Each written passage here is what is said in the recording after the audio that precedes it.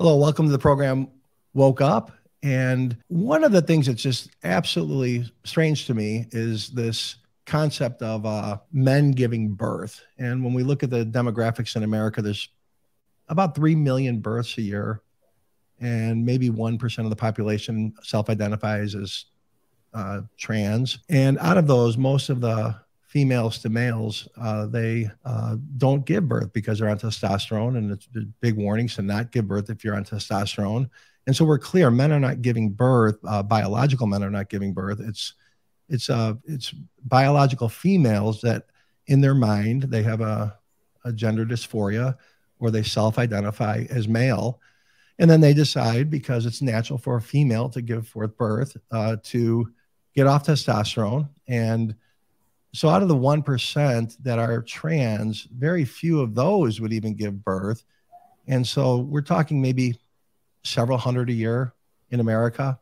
And so the entire birthing system has been thrown up and up in the air. And so we have on the show today a woman who's extremely attuned to what has been going on in the birthing world. Her name is Isabella Malbin. She has an amazing podcast. It's called Whose Body Is It? She has very intelligent guests, and she has dedicated herself to help and empower women. She's a doula. She was trained in the organization Radical Birth Keeper. She's a hypnotist, and she's a life coach and works hard for the sovereignty of women. One of the things about Isabella is she is a former leftist and now a radical truth teller. And so, Isabella, welcome to the show. Thank you so much for coming on. And why don't you tell us a little bit about yourself and where you're coming from and how your worldview has evolved? Thank you so much for having me. So yeah, as you mentioned, I started off actually as a doula. I wouldn't consider myself a doula now, as I radicalized in a couple different ways. I walked away from supporting women in the industrial birth system, in the medical industrial complex.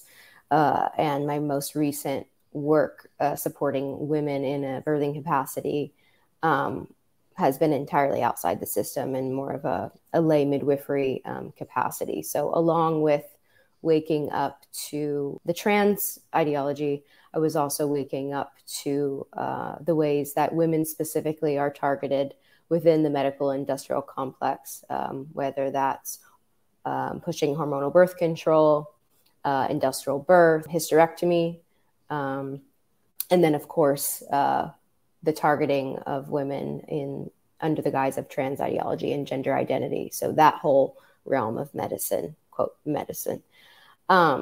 So yeah, I became a doula at an interesting time. It was 2016 that I did a doula training in New York. In Brooklyn, where I'm originally from New York City. And I was 24. And I say it was an interesting time because it was about a year after a pretty big turning point in the midwifery community. So the language had been changed in a very short period of time in what Mary Lou Singleton calls like a coup, which she's referred to as a total coup. And there had been a letter that she had written and co-authored and had a bunch of midwives sign protesting the removal of the words woman and mother from midwifery core curriculum, competency programs and whatnot. So, women go to midwifery school, they go to midwifery colleges. There's a board called MANA who kind of sets the terms for what midwives and doulas are going to say and how they're going to conduct care for women. And so they set the standards and they had been captured. And so Mary Lou authored this letter. She had a bunch of women sign it. This was about a year before my doula training. So 2016, I get to my doula training. And the first thing before we get to the hormonal. But just one thing too, I just want to add in that letter, there was like over 300 doulas or people that are practicing that said, wait, the direction of where you're going and this ideology you're implementing, we're not in agreement. So it wasn't a bunch of people. It was over 300 from Canada and the United States, which they're saying, no, this is taking on the mothership organization, saying, no, this is disempowering and so go on. But I wanted to just add that it was bigger than a big group of people. It was a significant part of the organization. Yes, thank you for naming that. And also, my recollection is still somewhat based on what I was told. Like when I retell the story, I'm I can see the parts that were untrue, but also a huge part of my recollection of this time is, the story that was being fed to me was that it was a small group of older, racist, white midwives. And they had been really disappointed that who had, come up on this list. So they were not emphasizing or revealing that there were over 300 people. It was, there's this group. So at that point, yeah, I had no idea how many women had signed the letter. So yeah, before we got into birth, like hormones and like, what is a C-section? What is an episiotomy? Like, how does breastfeeding work? Like, what does a mother need when she's pregnant or, giving birth or postpartum? None of that. The first lesson was, we no longer use the words woman, pregnant woman, use the words birthing person, chest feeder, menstruating human, blah, blah, blah. And I just thought, okay, cool. Like, this is cool. I'm learning something new. I had a neoliberal education. I went to an elite conservatory for art. All the kind of the ground had been laid for me in terms of being readily able to accept what they were telling. And also I was in a position of like student, like there was a dynamic here of like authority, like they are the experts and I am the student here to learn. Like I'm ready to just absorb. I'm also, consider myself to be like kind. I had history working with mothers and babies. I was already, intimately working in people's homes, developing close relationships with mothers of small children. Yeah. So I just, at that point, I couldn't think of any reason why this would be bad. I actually even felt a bit excited to know this thing that I could then tell other people about. Like, did you know that not all people who give birth are women? Like, it's kind of like it's a trick, right? It's almost like, you get I remember getting a sense of satisfaction from just like knowing something that others didn't, like being on the precipice of some kind of new movement, I guess you could say. Yeah. And then, yeah, so I remember that. And then for 3 years, I didn't use the words woman and mother in my vocabulary. I taught dozens of couples childbirth education. At that point, I attended, a couple dozen births, both in hospital, at home, at birthing centers. And not once did I have a client who believed that they were stuck in the wrong body. Not once did I have a client who had a double mastectomy, had been on testosterone. I mean, no one that I was serving even fit that profile. And what's also interesting is that we didn't have a training that was like sensitive to working with women with like severe mental health issues. And I feel like there could be a case made for how do you, like if asked to serve a woman who has cut off her breast and taking testosterone for 5 years and who believes that she is stuck in the wrong body, like I believe that there is some value to having a training around how to work with a woman like that, with those issues. But that training I would never expect that training to affirm that everything she's saying is true, that she actually is a pregnant man. So yes. So you said you never encountered a person like this. It would be an interesting study out of the 300 women that signed this document. How many of them actually encountered a biological female that self-identified as a man that's now saying a man is giving birth? Maybe a handful.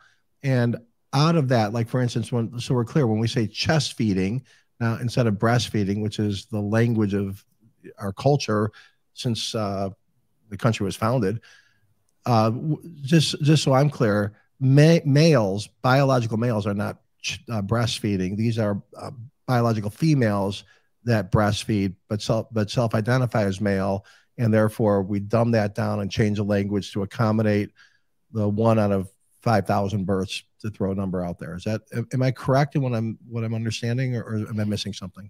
Yes, the chest feeding term applies to anyone like producing milk essentially from their breast. So this could apply to a mother who has her breasts, who breastfeeds, she would be called a chest feeder. And also a woman who believes she's stuck in the wrong body, who identifies, quote with quotes, identifies as male, who's had a double mastectomy, who may still have some remaining breast tissue that can produce like a very, very small amount of breast milk.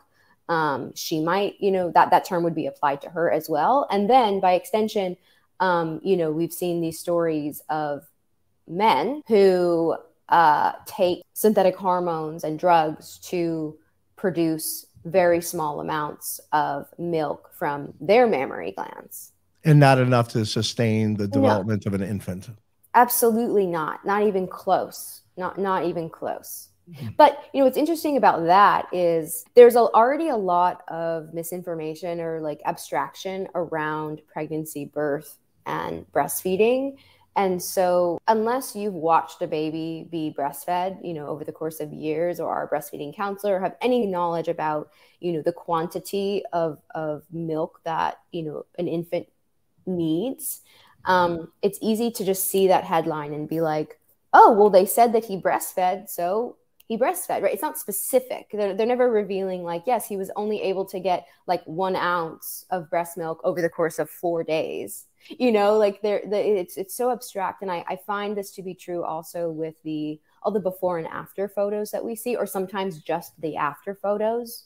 And they're intriguing. That headline is intriguing. Seeing a woman with no breasts, with a beard and a big pregnant belly is intriguing. It's confusing and it's intriguing. And as humans, like, it is normal to want to look, to be curious, because it's a total distortion like of our humanity.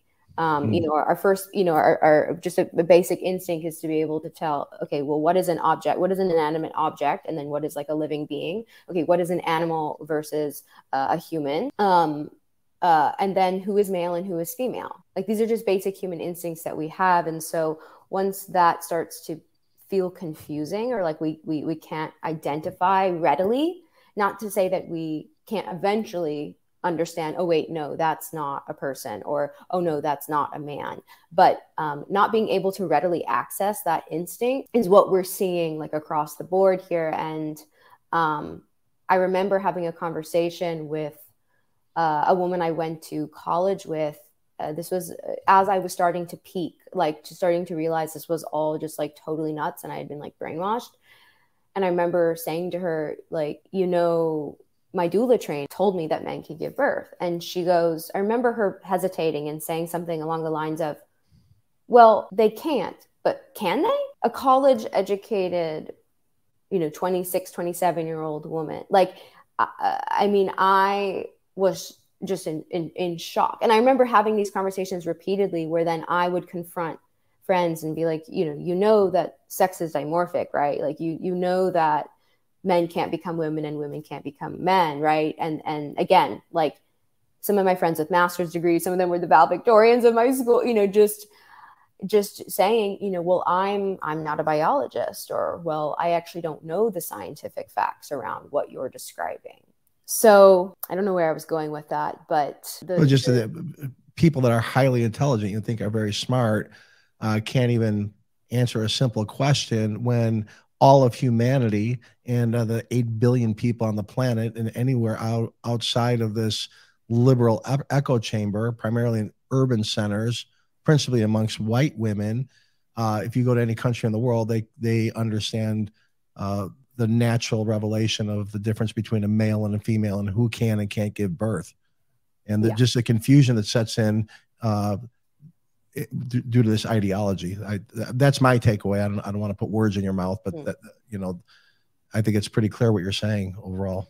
Yeah. I think I was trying to get to the instinct, just like the instinct being so blurred that we're afraid to name what is right in front of us. We're afraid to describe what's right in front of us. And I think this is a really difficult thing to do because the lexicon It's hard to talk about transgender ideology without using their language. When I say their, I mean the language of the ideology. Words like trans, words like transition, terms like gender reassignment surgery, sex reassignment surgery, became a man, became a woman, right? It's none of this is actually describing what's going on. And it's like collecting, the language is collecting evidence for the impossible. And it's very difficult to talk about. And, one of the things that I emphasize on my platform and the women that I serve is getting practice at describing, like, and it's awkward, right? It's awkward to be like, that's not a trans woman, because there's no such thing. There are only men and women, some of whom have had surgeries, have been on wrong sex hormones, opposite sex hormones, who have had their cheekbones shaved down. Some of the women have had their breasts removed. Again, like describing what we're seeing in front of us. I think that is what is being taken away from us as adults. And then obviously what's going on with children as well, which is even more insidious. So I want to talk about that, but I want to just go back a little bit. I want you to disclose, like, personally, why, when you were indoctrinated, how you viewed other people, the effects on your personality, how you morphed, and your attitude toward others, and then how the light went on, and then I really want to get into these other things that you're talking about, but I want to talk real personal, on a personal level, whatever level you feel comfortable. Well, I definitely felt like I was on a mission, and I still feel like I'm on a mission. I can see that I am the same woman in a lot of ways, from, the beginning of that doula training. But I was really, I really felt committed to improving the lives of women and children. And so at that time, I thought that this was the way to do it. It was to educate women on the horrors of hospital birth and provide, informed consent, and to hold their hands while they were abused by their doctors and even their midwives. And that if I could just educate enough, that it would help women have better birthing experiences. And when I felt like defeated in that realm, I moved towards younger women, like reproductive health and hormonal birth control, and like that realm. And that's where I really started to come up against some of the trans stuff. But but on a personal level, I felt, I guess in the shadow sense, it was like righteous and ego driven to feel like I had the answer, and that if I could just educate enough, that this would make a difference. And on some level, I am still very much committed to education, just in a different way.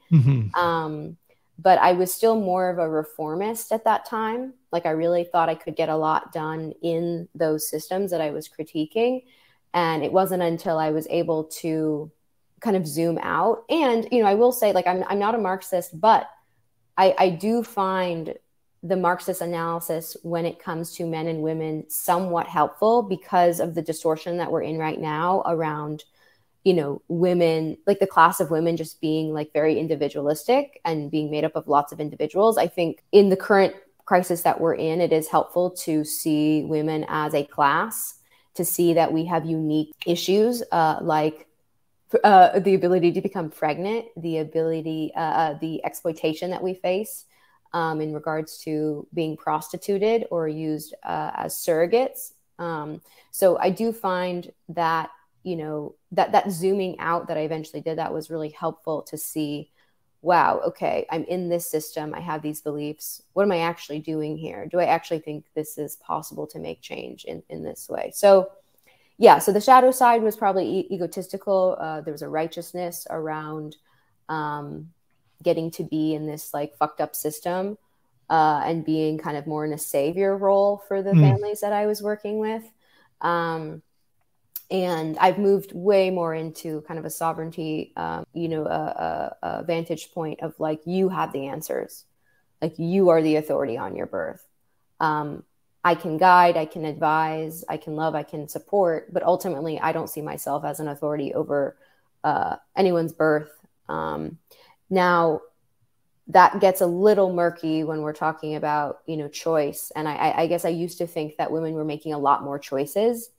And what I've come to find is that there's so much propaganda and we are targeted so heavily based on our physiology that I don't think we're making very many choices in the realm of what we think is like reproductive choice and the Planned Parenthood kind of menu of hormonal options for turning off your fertility. So it's a balance. And I think, you know, someone who I really respect, she's a writer, Leah Keith, you know, says, you know, she has I'm going to paraphrase, but something along the lines of, we are more than what they've made us out to be. And so real choice is only possible once you start to understand that there's something kind of greater going on. Call it a conspiracy, call it a strategy, call it an agenda, a movement, however you want to look at it. And so I think that's true in the realm of industrial birth, hormonal birth control, and then also within trans ideology. And it's, again, there are many systemic you can kind of have that view on a number of issues, whether we're talking about children, where we're talking about men. But yeah, that kind of zooming out analysis really helped me to be able to stop kind of like feeling like I was a cog. And so also on a personal level, it was, again, I mentioned this earlier, but it was ego boosting to feel like I knew something that other people didn't know, like that I could empathize with this small minority of oppressed people called trans people, and that I had the language and that I was setting an example to my clients, even though none of them were trans identified, that I would be the woman in their life to set the example of inclusivity. And I just want to share with you, I really resonate with you, Isabella, just out of my own lived experience. I got married really young, and my wife was 19, and I was 21 when we had our first child. And we were part of the medical complex, went in there, doctor came in, gave her an episiotomy and, you know, pulled the baby out with forceps, and it was invasive. And she was just a kid. She had no idea what was happening and just going with the program. And over time, by the time she was 26, we had our fourth child, and it had morphed into a home birth. And it was an event, and we had like 20 people over in, you know, just celebrating life, and, you know, labored in the hot tub and then gave birth at home. And that was a beautiful family experience. Everybody shared in the birth. And 6 years ago, my daughter gave birth to my second granddaughter, and she invited me to be in the birthing room. She was living in Alberta at the time, and I actually watched my daughter. I was babysitting her watching the two older kids, and for a third child, she wanted me to be there, and I just cried like a little girl. The incredible phenomenon of watching my daughter bring forth life. It was absolutely beautiful.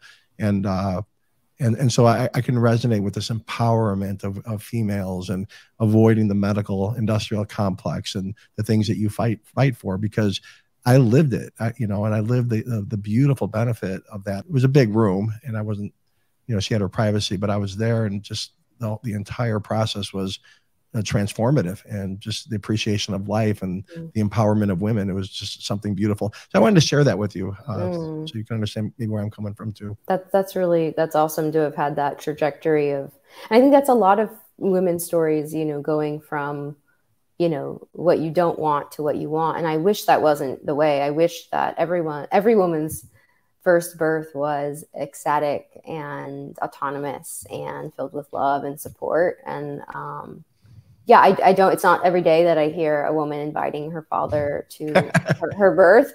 I'm more, I think, again, if she felt safe enough to do that and supported, and that's what she wanted, that's great. I think some women like to have people around. Some people, some women like to have no one at all.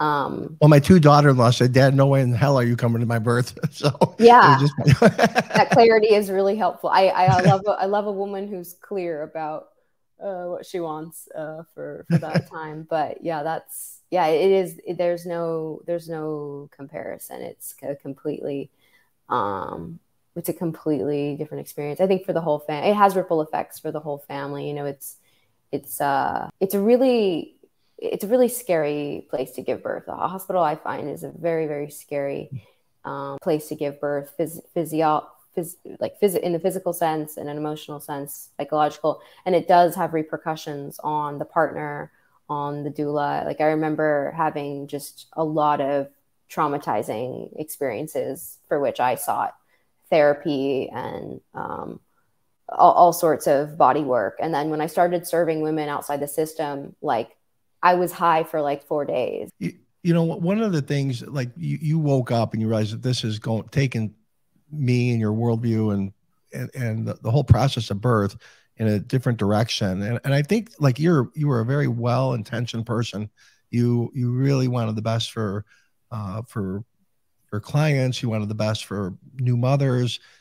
But this kind of moved into wacko land a little bit. And so can you talk a little bit about, like, the unintended consequences and what this ideology actually does to the 99.99% of females that are giving birth, that are comfortable in their bodies, and how this diminishes and the unintended consequence, or maybe intended, as you referred to, an agenda, and that could possibly be, but why you got to the point where this is ridiculous. And I'm really going to focus on the biological reality and the emotional reality and what's happened as a result, or what are the negative things that you felt and observed? The trans ideology and the language of disembodiment and self-flagellation, and these people have it worse than I do, makes it difficult for a new mother to say, like, I want this to be about me. I want this to be about my power and my creation and my bliss. You know, and even outside of the trans stuff, there's a lot of shame, and women are kind of guilted when they talk about their incredible home birth experiences. You know, and they feel fear because, you know, a third of births in this country are end in a major abdominal surgery, and so I think women feel a lot of guilt or fear around saying that they were, like, lucky, or like they had it good, or, you know, and just because you have a vaginal birth doesn't mean you had a good birth. But yeah, or weren't abused in your birth, or didn't feel, you know, silenced or erased in your experience. So yeah, I think women really need to protect that time. And so, yeah, the energy of self-flagellation and just all of the, someone has it harder than me, or I'm so lucky that I could breastfeed, or I'm so lucky that, you know, I could give birth uninterrupted, or, you know, whatever it is. It does not support the paradigm that I want to see for all women, like in their first births, especially having these transformative, ecstatic experiences. Oh, that's so powerful, because an event that happens once, twice, maybe 3 or 4 times in a woman's life. And you know, there is inequality in this world. And I think a lot of this Marxist ideology wants to flatten everything, where you can't even enjoy life or the successes you have in life. Oh, because somebody else has it worse. And I understand that. And let's fight for inequality, and let's fight for giving everybody an opportunity. But there's no way around that there is inequality. And so it's wonderful that you empower women and you look at the joy and helping them to fully embrace that moment and make it about them bringing forth life, and their bodies are perpetuating the human species, and they're given this child, and it's just a fantastic thing. And so this was in 2016, 17, 18, you had this ideology, and now the last 5 years, you're quite vocal, and you have some quite vocal guests who are concerned about some of the things happening in the world and in society. And what are some of your concerns right now, and how this ideology is affecting everything? And like, what's your passion on a daily basis that gets you up in the morning ready to keep fighting and fighting on behalf of women? The direction that we're going is, you know, full-blown AI, women's wombs being harvested, outside of their bodies. There, there was a proposal recently by a researcher to use, quote, brain dead women as gestational surrogates. So meaning if women have the, on your driver's license or your ID, you have marked that you are an organ donor, by proxy, that would mean that you'd also be willing for quote, science to use your womb to grow other people's babies. So these are the things I worry about. It's not policy. It's not like legal yet, but it is a proposal actually by a female, I think she's a researcher or scientist. I can't remember, but I interviewed a woman named Jennifer Law, who exposes third-party reproduction and the ethical concerns around that on my channel recently. And she talked about this proposal. So I think those are the things that I worry about. I worry about children's instinct being taken away from them not knowing who is safe statistically. You think about the way that I was raised is, if you ever got lost, if everything ever went wrong, you go to the nearest woman. You don't go to the nearest man. That's not because all men are bad. It's because statistically you will be safer going to a woman. Same goes, I think about like the bathroom example too. When I would be out in public with my dad and I had to go to the bathroom, he would never bring me into the men's restroom. He would always ask a woman, preferably with a child of her own, going into the women's restroom to take me with her, right? So there's an understanding, especially parents know this, that, and the cognitive dissonance is so strong, but I really do think even with all the indoctrination, parents still know that their children are safer with women, around women. And I worry about the parents who are being groomed, who have bought into the lie that their kid will kill themselves unless they medicalize them. That is very disturbing, and that's a really scary place. And it's the same tactic that's used actually in hospitals with birthing women. To get a woman to consent to anything, you say that her baby might die. Yes. If we don't buy into transhumanism and all these, then are we haters? Are we, how is the left going to co-opt this like it co-opts everything? And I don't know. Do you feel like there's like an agenda of elites, not to be too much of a conspiracist, or like what is it that highly educated people just lose all reason, and it's all emotion driven and it's all this controlled speech. It's absolutely bizarre. It's like a brand new vocabulary I've had to learn the last 4 or 5 years. I absolutely think there's an agenda. I mean, I think this is a top-down takeover. Kay Yang speaks. She's a LGBT nonprofit whistleblower. She used to be on the other side, and she speaks primarily to the way that the UN has been instrumental in implementing this ideology.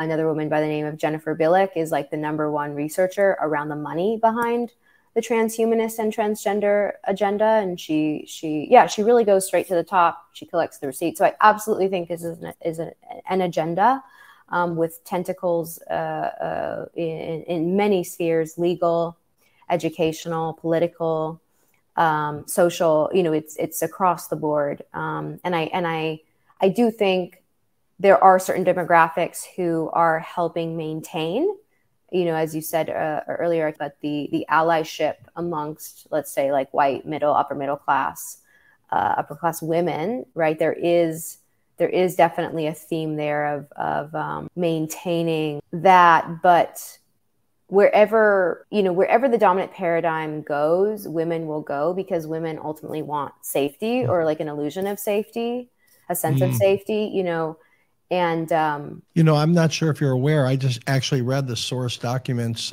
2 days ago. The International Court of Justice, which is part and governed by the United Nations, issued guidance for all the nations of the world, lawgivers, of what their expectation is, like policy for United Nations. And in that, it really puts a very high emphasis on not only transgenderism, but pedophilia, saying that and prostitution, that prostitution laws should not be criminalizing prostitution if there's consent, and even if there's money transacted, that should not be a crime anywhere in the world. Furthermore, the age of consent is not 18, that if there should be non-discriminatory treatment, and if because some minors are more mature, that they could have sex with adults and they can make that decision, and pedophilia should not be criminalized. This is United Nations documents released just a couple of weeks ago that I read, and you can find it online. This breaking down of societal norms and children, and I know you talk a lot about, and I want to get to that. I don't know if you have any comment about what I'm saying. This is objective. This is not even up for debate. This is United Nations document just released. Mm-hmm. And so, but I know that you have a passion for the damage of pornography and prostitution. I don't know if you had any comment about that UN document, or if you want to just talk about sure. your passion and the effects and what that does to a woman's soul, and how dangerous and damaging it is. Yeah, well, I think it's great that you read the UN documents. I haven't actually sat down and read all of it. But I do think it's important for people to like face and to see themselves. But I think from what I understand about the UN, the implementation has been going on for like decades. Like, it's not what we're seeing and what they're revealing to us now is just like the tip of the iceberg. And there are so many people complicit unknowingly in what is going on at all levels. I think there's, the foot soldiers to some degree. And I had that thought when we were out, when Kay Yang put on a really awesome kind of like speak out at the UN, and I was just watching the employees come in and out, just women. I'm just like, it's wild. It's wild. Is that the Let the Women Speak? Yes. Where the radical trans community shut down females from speaking at the United Nations, and that was the event that you're referring to, where there was like a barricade and like 400 trans rights activists coming. Yeah, that was that was the New York leg of Kelly J. Keene's Let Women Speak tour. Mm-hmm. And the event that I'm referring to is something that Kay Yang put on at the UN, where she invited me and other women to speak and give our kind of our public record of dissent. And her speech was specific to the UN implementation of how the UN has been implementing gender identity ideology on a global scale. And part of that document that I didn't mention also says that no countries or no institution on the planet should have any laws about homosexual marriage or transgender marriage or anything like that, which I understand. The United States allows homosexual marriage, but some countries don't. They want to strip national sovereignty from every country when it comes to their ability to make the laws that govern that particular society, which, we could debate whether the law is right or not, but just this global takeover of the sovereignty of the 200 individual nations that they're trying to implement makes me nervous. Yes, it also makes me nervous. And the gay marriage makes me nervous as well, because I now see it as instrumental in normalizing third-party reproduction. Not because I feel strongly that two men or two women shouldn't like live in love in a legal marriage capacity and have those whatever benefits one might find from legal marriage, which is just a contract with the state. But yeah, it's more, I see it as laying the groundwork. All of the things that you described lay the groundwork for the exploitation of women and children. Yeah, maybe you can go in a little bit about your views and your experience and your passion about the effects of pornography as well as prostitution, and the thought of the lies we're being taught of empowering women, like what's really going on with that entire movement? Yeah, so there's been a huge push, to normalize prostitution as a form of labor, as a form of work, to frame it as, and with that, to focus the conversation around labor laws. The same goes for the pornography industry, rather than questioning, like, is this actually good for humanity? Or the conversation tends to be around more STI testing, more benefits to actors in the porn industry, more exposure, more opportunities, branding, book deals, whatever, really emphasizing the entrepreneurship component of this quote work. And why is that bad for women? Why is that bad for women? Because what is normalized for one woman will be normalized for all women. So if we believe, and I'm going to give an example that Dr. Suzanne Forbes-Sperling brought up to me, which I thought was so potent. So let's take the example of prostitution. So if we want to believe, if one wants to convince us that prostitution is a form of work, then if you take the most marginalized group of women in a prison, and what do prisons have? They have labor. They have labor where women are paid to do different kinds of labor in a prison system. So if surrogacy is a reasonable job for a woman to have, if prostitution is a reasonable job to have, then what is that like scaled? What is that like? What happens when that's applied to women in prison? Does your good liberal friend think that's okay to have women in prison be farmed? Should the prison have a brothel? I mean, it's beyond. Everybody knows that a woman who is penetrated like 20 times a week or 20 times a day in every hole of her body by complete strangers, that is not comparable to a coal miner. That is not comparable to a manual labor. That is someone who does manual labor in construction or coal mining. There is absolutely no comparison. Now, does the coal miner face health risks? Absolutely, absolutely. But to compare it to the process and the abuse of being penetrated in that way, and to risk your fertility, your internal organ, your psychological safety. I mean, one of the most potent critiques that I've ever read on prostitution and surrogacy is one by Kaisa Ekman, and she wrote a book called Being and Being Bought, and she talks about the process of psychologically what happens when you are pretending over and over to want something that you don't want. Because what is prostitution? When there is money present, that is an explicit, you're explicitly saying, I don't want this. Because if you did want this, you wouldn't accept money for it. If you did want to have the sex with this man, there would be no monetary exchange. You wouldn't go to a bar and say like, hey, I really like you, I'm into you. Now pay me to have sex with you. Yes. I'd like to ask you, as your groups and the people that you work with, they're all very strong women, and a lot of people you mentioned, they're feminists and they're fighting for women's rights and women's dignity and the empowerment of females. And you self identify as a feminist.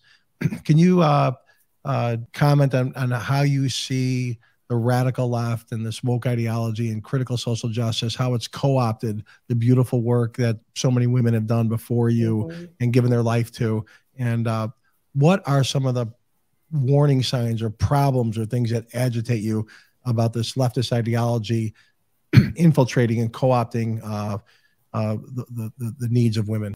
Well, yeah, they've totally taken a feminist analysis and applied it to the trans issue, to the point where they're saying you are not a feminist unless you include men in your feminism. You are not a feminist. You don't care about women if you do not include all these other tangential issues in your issues. So merely trying to focus on prostitution. And I think women who have been like anti-prostitution, anti-porn for decades now have expressed to me like frustration around this conversation constantly being about the trans stuff, because the trans stuff affects women, but the the dominant narrative is that we have to, you know, focus on these men who want access to breast implants and our bathrooms and our sports and yada yada. So so I think, yeah, I still do use a feminist analysis, and I specify now that it is a radical feminist analysis. And by radical, I don't mean extreme. By radical, I mean to the root. And I think, you know, if you have a strong critique of pornography, prostitution, and surrogacy, and trans ideology, I'm sorry, but you have a radical feminist analysis. This is an analysis that has been formed by second wave feminists. In 2023, radical feminism was different 20 years ago. In this generation, just standing up for what you're referring to, that's radical. That is considered radical. Yeah, it is considered radical. It's considered extreme if you're coming from like a leftist perspective. Yeah. And then, but yeah, it's also just radical in its, like, in the etymology, you know, of the word, is that it is to the root, like looking at our physiology and the unique issues that we face, sharing a female physiology. So yeah, I have, I guess, softened. I have kind of been strategic in the way that I talk about feminism, or I've tried to be, and I really find it helpful to, because I've been in so many boxes before, I do find it helpful now to say that I, you know, hold a radical feminist analysis rather than say I am a radical feminist, because it's confusing. Like, it's actually not descriptive. And this is where we come back to like the power of describing what you mean and what you're saying, how you define yourself. I think just going one step, you know, deeper and taking the time to describe. And so even the language shift around, I hold a radical feminist analysis, and I have to credit my friend Serendipity Day who brought this to my attention. That language shift, you know, is vital, I think, in disarming people or for opening up a conversation, kind of piquing curiosity in that sense. Have you ever heard of an intellectual named James Lindsay who does new discourses? Have you? Yes, absolutely. Yeah, I don't know if you heard. I listened to his podcast that came out 2 days ago, and it was interesting. And he talks about, and goes right to the heart of the feminist movement. It was entitled, I think, feminist Gnosticism, and his premise is, this whole wokeism is a Gnostic religion. You get this knowledge just given to you against all reason, against debate. It's just like, you know, and he puts it all in that camp of Gnosticism. And he says his critique of feminism, and I don't want to misquote him, so you can listen to the podcast yourself, but he says the feminists opened this door to this trans and radical takeover, and the pressures you're feeling, and you're getting bludgeoned, and you're getting the crap beat out of you and everything you're working for, because you guys, and I'm not saying you specifically, I'm saying the movement itself, you guys went down the slippery path of accepting gender as a sociological construct versus a biological reality. And when you started that slippery slope of going that gender is simply a social construct, and it does, you know, it's all based on society and the environment of the time, you opened it up. And I'm not, don't want you to feel attacked. I'm just telling you what his premise was. You opened it up, and he likened it to a bus or a train. Well, we're going to take this train down to this stop, and we're going to get off here. This is as far as we're going to go with this sociological construct. But the trans activists are saying, oh no, we're not getting off here. We're going to the next level. You're coming with, and you're getting the crap beat out of you, and you're wanting to get off the train, and the ideologues are not letting you. And I thought that was kind of an interesting take. I don't know if you had what your thoughts are about that premise. So yeah, I would like to listen to that episode, and I I hear what he's saying, and I have a couple of responses to that. I think the equality narrative, the narrative that we are totally equal in every way, that we are the same, that men can do anything women can do anything that men can do. I think that is a dead end. That is, and it comes back to like nature versus nurture. Like, do we believe that everything is socially informed? I would say no. I don't believe everything that little boys and little girls do is socially informed. I think there are biological distinctions and levels of testosterone and estrogen that do show up, especially when you look at childhood development. And again, not everyone will fit into this kind of generalization of like boys are typically more active and louder and like, right. you know, want to climb trees and like punch and hit. Like there is, again, there's a degree of women who are going to be more like that, and men who are more, you know, like more timid in that sense in childhood, taking fewer risks. So I think the equality narrative has definitely reached its point of support for women. And Mary Harrington talks about this as well. She wrote a book called Feminism Against Progress that goes into all of this. But what I reject is that feminists laid the groundwork for this. I don't believe feminists laid the groundwork for this. In fact, second wavers were, you know, especially women like Janice Raymond, who wrote a book called The Transsexual Empire, was warning the world that this was coming. She was like, there are these men who pretend to be women. Think it through, everyone. Think it through. Again, with pornography. Wow. Women are objectified, like women are being treated in this like perverse way, and like think it through. Think it through. So there were absolutely feminists, especially second wave feminists of the 60s and the 70s, who were sounding the alarm bells saying, this is not good. This is not going in the right direction. Interesting. So yeah, I get really frustrated when I hear anyone, whether it's a woman or a man, saying, where are the feminists? Where are they? Where are they? Yeah. You know, or they deserve it. That is something that I encounter all the time. We deserve it. We deserve it. We deserve what's happening. We were so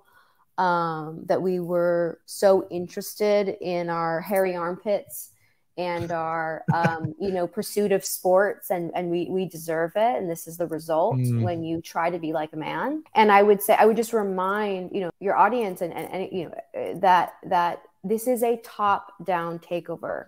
Now, who is at risk for this insidious ideology? Who is at risk for medicalization? That is a whole set of factors, you know, involved in that. But we have to remember that this is an industry. This is a top-down takeover. And who this ideology lands with, yes, of course, there have to be receptors and certain risk factors there to have it take off, certain groups, you know, and again, yeah. And I think, you know, female socialization is strong. And so when you tell a group of women that there's another group in need, in high need, we will help them. We will try to help them. Yes. And my apologies if I characterizing the feminist movement, and my apologies to Mr. Lindsay if I'm mischaracterizing what he was saying, but there's something in what he's saying that's along the lines of, and so I just wanted to throw that out to you to get your perspective. And I really, really do appreciate that. And, but this top-down takeover, by the way, is not just feminism. It's everything. It's churches. It's every institution. It's the destruction of families. It's the destruction of our government. It's the destruction, you know, the takeover in our military. It's the corporate America, social media. I mean, it's ubiquitous. It's a virus, and there is an agenda. And like for instance, when this woke ideology, this virus works in, it doesn't matter. It has one goal, and that's to take over, and to take over the institution, take over the movement, co-opt it, make it what it wants. And it doesn't matter, because if it takes over, it wins, and they're happy. Or if it destroys it and the whole thing dies and the group dies or the institution dies, it doesn't matter, because the virus won anyway. And so it's don't feel picked on, like I'm picking on the feminist movement or anyone's doing that, because what you're saying and you're articulating is absolutely true. It's a takeover, and it's an attempted takeover of everything. And so I think, you know, if it hasn't hit you yet, I'm sure every one of our listeners and your listeners have felt the effects and the impact. And if not, your day is coming. And so my question, I'm going to give you the last word of exhortation. What can we do from your perspective to fight back and to speak truth to nonsense, or help people that are stuck in this demonic ideology to to get clarity again and actually push us back. What can we do? What can the average listener do? What do you think we should do? And I want to give you the last word of exhortation and encouragement to our listeners and possibly your listeners as well. Oh my gosh, I think we have to work really hard to stay human. I mean, they don't want us to stay human. Yeah. They really don't want us to stay human. So I think like as simple as getting outside. And they accuse us of being dehumanizing when they themselves are the ones. I mean, they project on us exactly what they're doing. Yes. Yeah. So I think like the most accessible free thing you can do at any time is just like be outside, get your feet on the ground, like really just sit and listen to that inner voice. There are so many voices. There are so many suggestions, demands, propaganda. And so just being able to sit with yourself and recover your intuition in any way that you can without influence is really important. I think if you're a parent, getting ahead of this ideology. I mean, no parent says, oh, I'm going to have kids and I'm going to have to worry about my kid being indoctrinated by this ideology, but you do have to worry now. It used to be drugs, alcohol, kidnapping, whatever. And now we can add to the list trans ideology. So Mary Lou Singleton and I created a course called Inoculating Our Children Against Trans Ideology. And this doesn't mean it doesn't mean telling your 4-year-old that there are these scary people who want to like cut off their genitalia. This can look like, saying things like, in this house, we believe that sex is real. In this house, we love and appreciate our whole and intact bodies. In this house, we value family time together, away from screens, away from technology. In this house, we believe that, that mom and dad know, what's best for you, that we have your best interests, that staying together, living near one another is really important. Fill in the blank. In this house, we believe, we follow this God, we follow this religion, whatever, but really instilling really strong values in your children so that when they do go out into the world, they're armed in that way. I think every conversation counts. I think if you're a parent, start allying with other parents with concerns. Not everyone knows that they need to be concerned about this, which is really, really scary. And I do think anyone with a child who cares about children, who has nieces and nephews, who is a teacher, an educator, a therapist, needs to know what's going on. And so I think, every conversation counts. And this means taking some risks.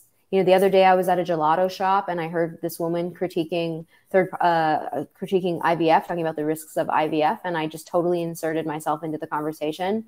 Mind you, I was with my boyfriend. So if anything weird happened, I like had a person there. I'd recommend going with a friend or your partner, your boyfriend, your girlfriend, whatever. But this looks like taking some risks. And getting canceled and brutalized. Yeah, I did. I definitely wouldn't recommend confronting a trans-identified male like in a massage room where you're like naked, thinking you just signed up for a female masseuse.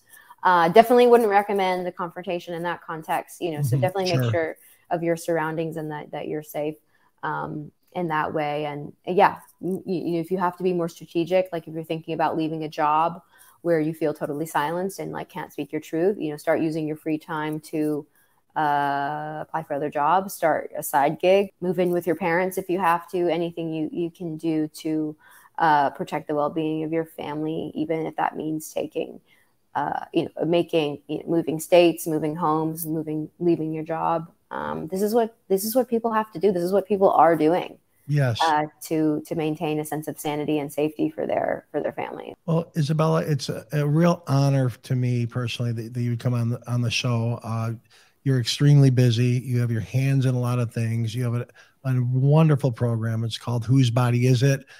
People can get a hold of you through the YouTube channel, or how can people know more about you and communicate with you? So I'm very, very active on Instagram. I have a very loyal Instagram community. You can find me on Instagram at Whose Body Is It? I answer every Monday. I do a Q&A. So if you have a question and you don't want to book a session or do one of my kind of paid offerings, you can find me on Mondays on Instagram answering lots of questions. My website is whosebodyisit.com, and my podcast is available on YouTube, Apple Podcasts, Spotify, all podcast platforms. Okay, wonderful. Well, thank you so much, and may God bless you and prosper you and give you clarity and great fruitfulness in your efforts. Thank you again. Thank you so much for having me. I really appreciate this conversation.